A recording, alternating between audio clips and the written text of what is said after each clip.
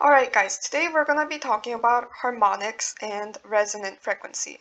So resonant frequency is termed the natural frequency, and this is the special frequency at which the sound wave's amplitude is going to get larger, which means that the sound is going to get louder just because the string or the pipe instrument is playing a tune at the natural frequency.